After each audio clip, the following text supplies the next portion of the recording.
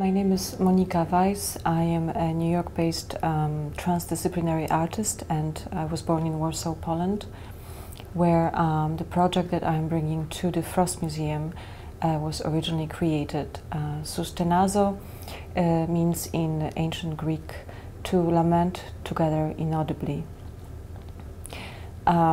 It's in the context of Emmanuel Levinas's philosophy of mutual responsibility that my practice promotes a fundamentally non-indifferent vision.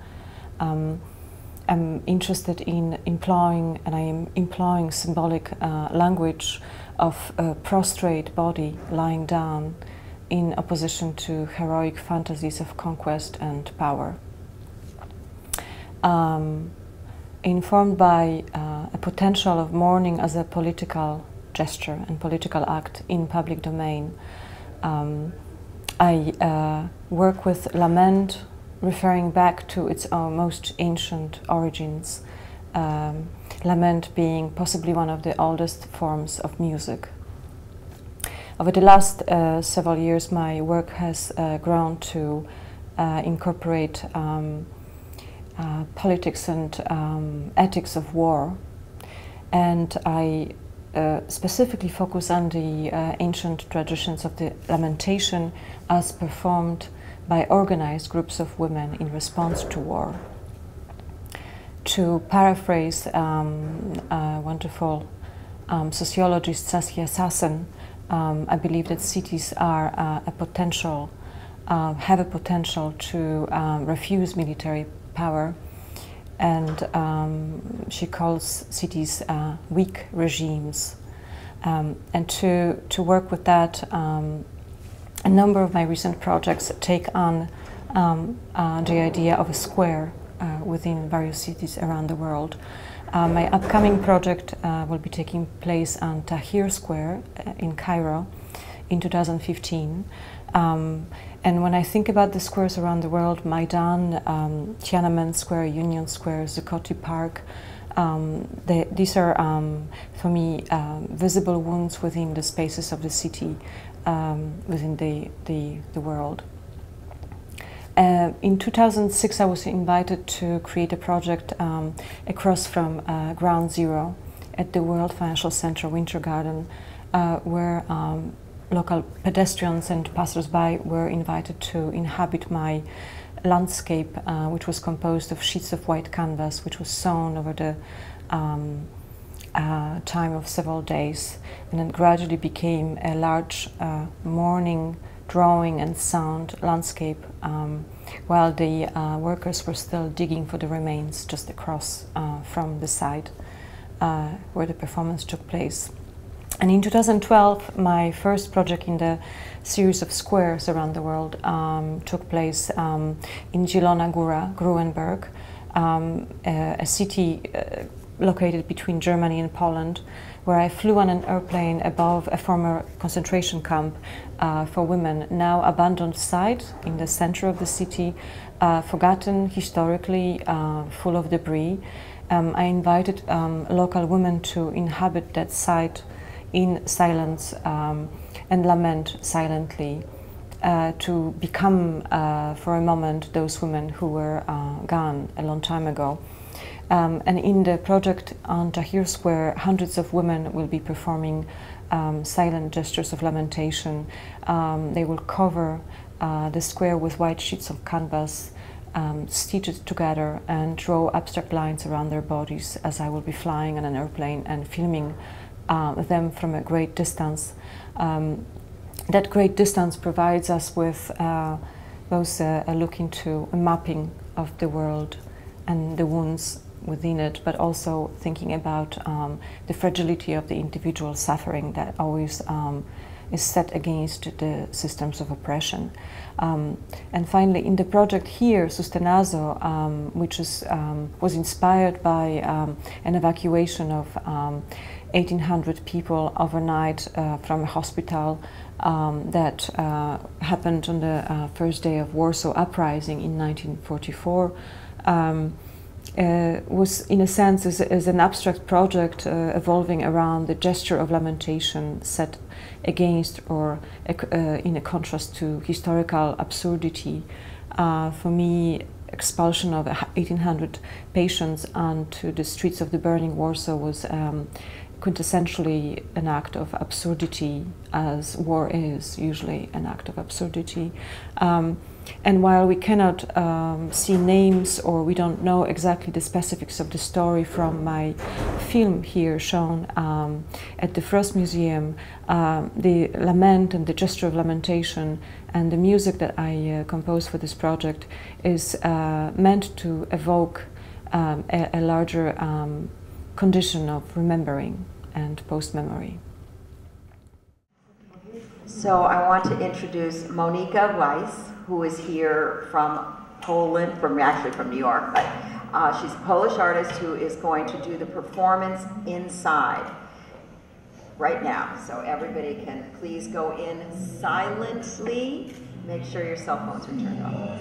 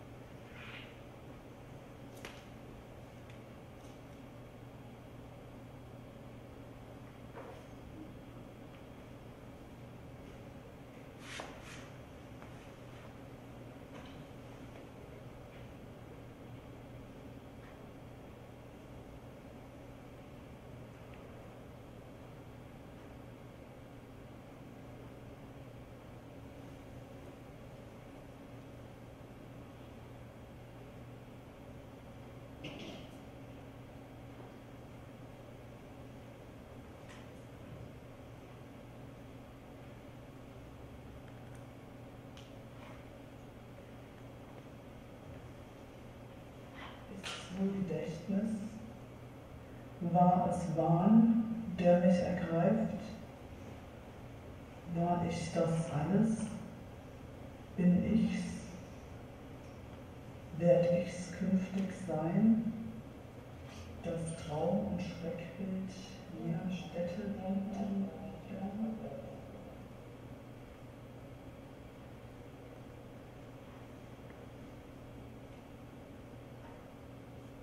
Das Traum- und Schreckbild jener Städte verwüstenden, die Mädchen schaudern, aber du, die Älteste, du stehst gelassen, rede mir verständig Wort.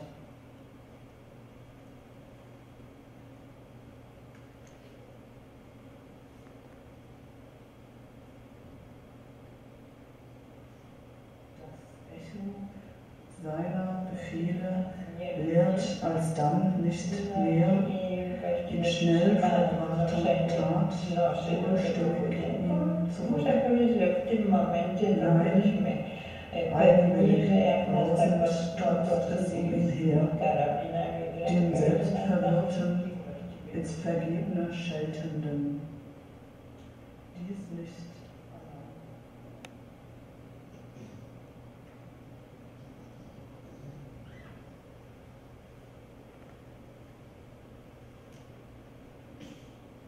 Alles Vergängliche ist nur ein Gleichnis. Das Unzulängliche, hier wird's Ereignis. Das Unbeschreibliche, hier ist's getan. Das ewig Weibliche zieht uns hinein.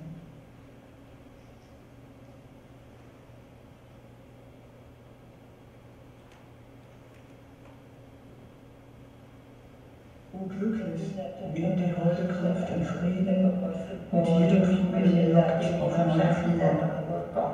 Vergnügt mit dem, was ihm an Gott beschieden, zeigt ihm die Welt des eigenen Geistes Spur.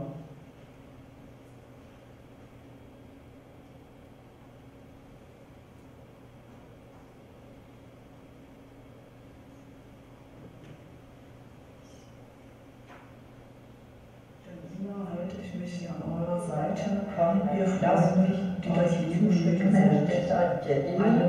Ihr fühlt mit mir, was Einigkeit bedeutet, sie schafft aus kleinen Kreisen Welt und Welt. Auch jetzt.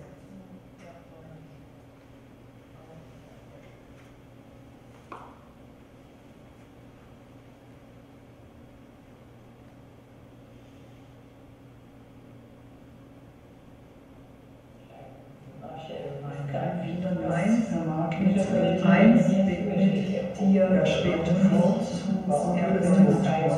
Erweiterung, und wie des wilden Jägers braust von oben eins des Zeitengeistes Gewalt, freches und Tube zu erbeuten, Fluss von Feuer.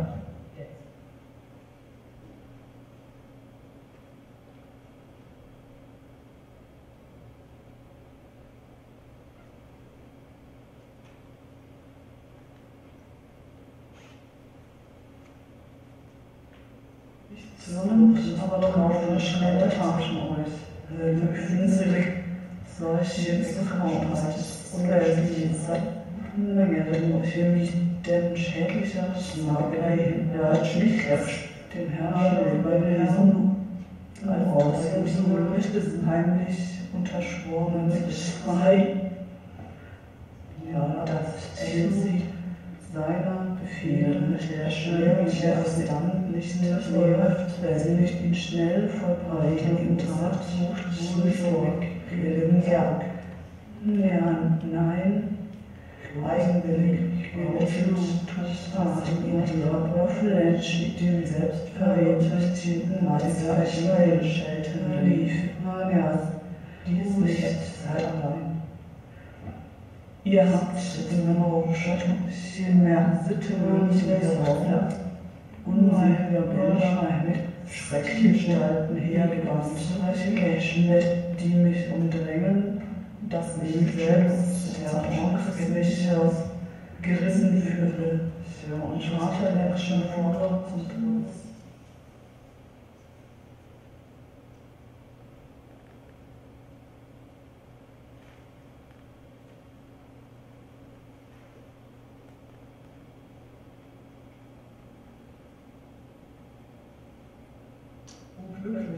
wen die holde Kunft in Frieden mit jedem Frühling lockt auf neue Flur. Vergnügt mit dem, was ihm ein Gott beschieden, zeigt ihm die Welt des eigenen Geistes Spur. Kein Hindernis vermag ihn zu ermüden. Er schreitet fort, so will es die Natur. Und wie des wilden Jägers braust von oben des Zeitengeists gewaltig freches Toben.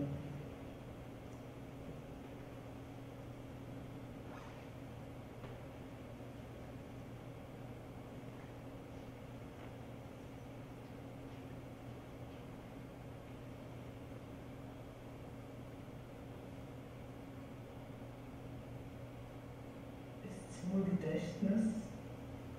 War es Wahn, der mich ergreift? War ich das alles? Bin ich's? Werd ich's künftig sein? Das Traum- und Schreckbild jener Städte verwüstenden? Die Mädchen schaudern, aber du, die Älteste, du stehst gelassen. Rede mir verständig Wort.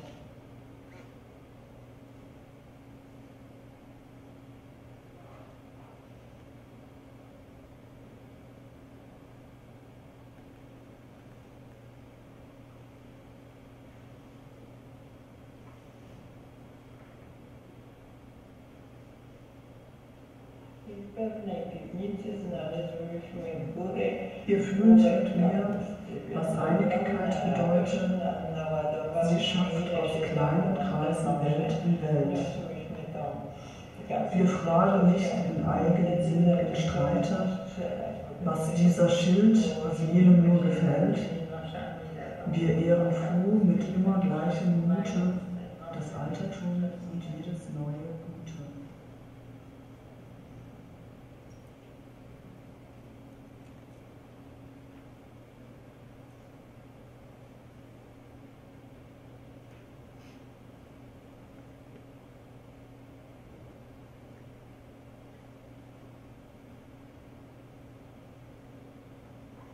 Alles Vergängliche ist nur ein Gleichnis. Das Unzulängliche, hier wird's Ereignis. Das Unbeschreibliche, hier ist's getan. Das ewig Weibliche zieht uns hinein.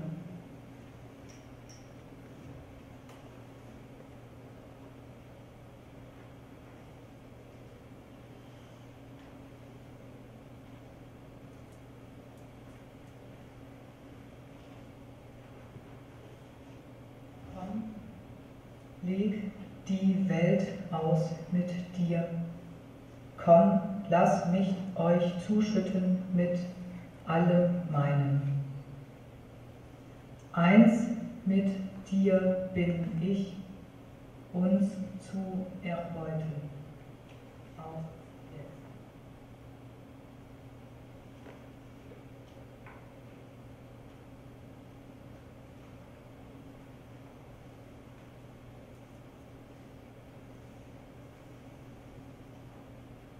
Eins mit dir bin ich, uns zu erbeuten, auch jetzt.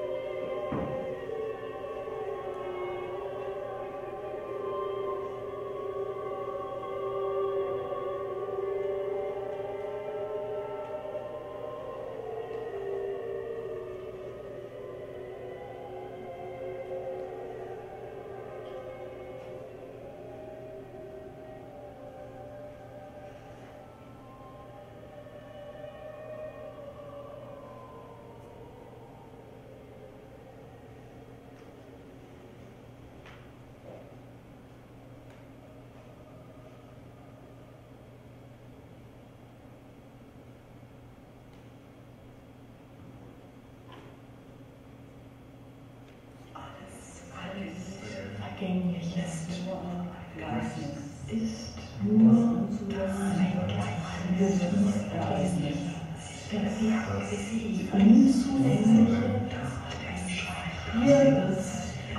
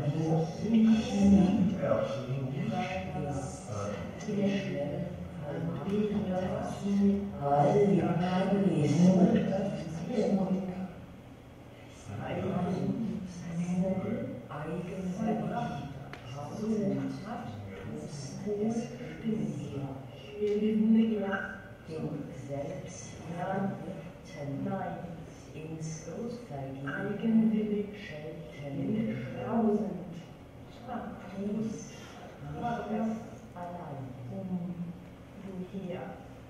Ihr habt selbst vergütet, wurdest du nicht geschlungen, Schale schlägt dies nicht, als sagt euch, ihr alle liefen mal so schätzen,